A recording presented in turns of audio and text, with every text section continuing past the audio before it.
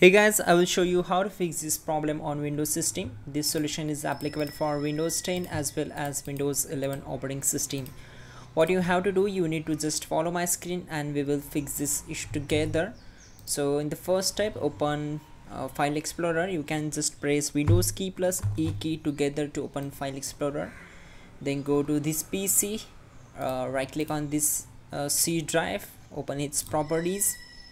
Once we are here, we need to go to security tab and then click on edit.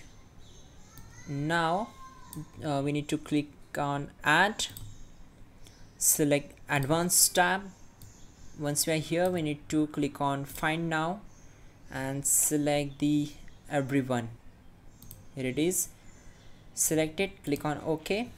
Once we are here, we need to click on OK again and then select everyone, give it full control, and once done, click on apply and then OK.